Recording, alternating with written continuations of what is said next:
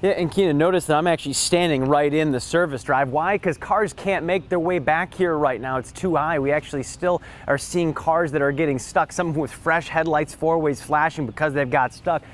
People are concerned about what this means, and what I want to do is give you a slow, long push in off into the distance. This looks like a river now. If you get an aerial view, you just see what looks like a river. But no, this is the Southfield Expressway, and if you look closely, you can see that bottom reflection right there. That's the actual water almost at the top of the bridge that goes over. That's Outer Drive right now. But it's not just a concern about the roads. It's not just a concern about these almost makeshift rivers that are going on. What's really concerning is what I'm standing in right here, because we are right next door to neighbors. Just behind me and off to the side is apartment complexes and homes. And people went to sleep last night wondering if this water was going to continue to rise and get into their homes. So if today's forecast, tonight's forecast, that rain, that has all of them still on edge.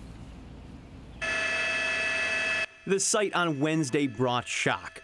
This is more than a traffic headache. This is dangerous.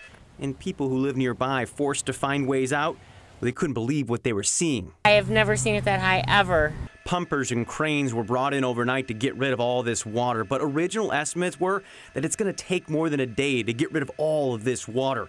On Wednesday, we saw locals in the closest neighborhood walking through ankle-deep water, but as cars and homes took on more and more damage, the frustration was clearly growing. It's not that this is new, it's that this is allowed to happen again and again. And for people like Jerry Rossi, that's just not right. How you get out of the neighborhood like this without messing your car up? You don't. Yeah, this is frustration over infrastructure or a lack thereof. I've got water up near my knees. Behind me, you see the bridge that we were talking about, the water almost above and at the bottom of that bridge. And you can see all the tankers, all the vehicles they have trying to pump this water out. It has been a long day, and these people are still going to be going through it the rest of today and tomorrow at the very least. We know it's going to be an issue.